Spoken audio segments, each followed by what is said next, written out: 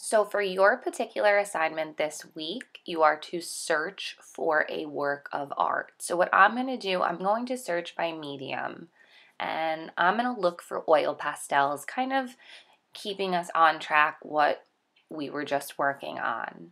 Now you do not have to select this medium. I'm just using this as an example. I'm selecting a piece that jumps out at me because that's always what I recommend for you. So I'm going to look at the piece, read a little bit about it, see some of the recommendations, and decide, am I interested? Am I interested in the medium, the subject? Am I interested in the artist or someone similar?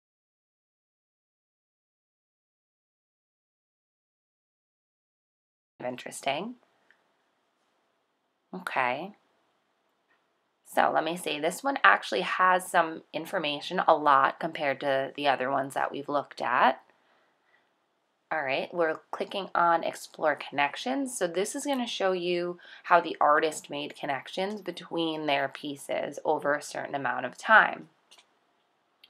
So back to that original piece, I'm going to zoom in. I'm going to look at it. I'm going to examine it as if it were in front of me in a museum, if we were in class talking about it, because then you're going to answer some questions about it. So I'm going to click that favorite. And I'm just going to look around a little bit more on the site and see if there's anything that I might be a little bit more interested than that piece that I just selected. For this assignment, I'm going to stick with the second piece that I chose. Okay, so I'm going to click on that.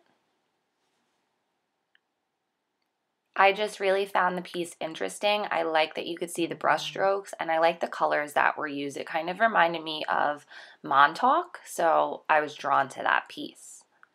So what I'm going to do, I'm going to read a little bit about it.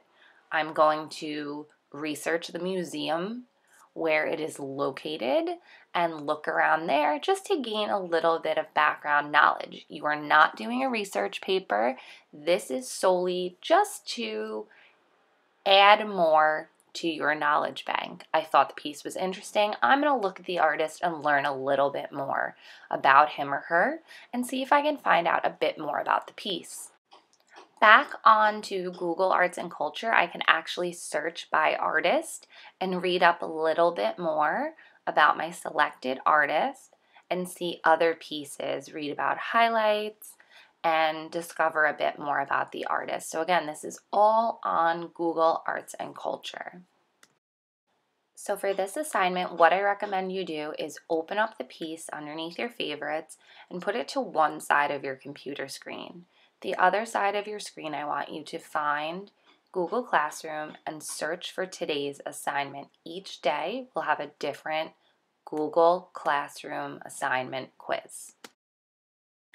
I'm going to locate the assignment for the first day, Monday. I'm going to click on that Google form and I'm going to fill out the information about the piece. Today is just to get the name of the piece, the artist, when and where the work was created, if that information you can find, and the medium.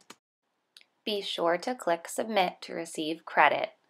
Tuesday we'll be focusing on the description, Wednesday, analysis, Thursday, interpretation, and Friday, evaluation.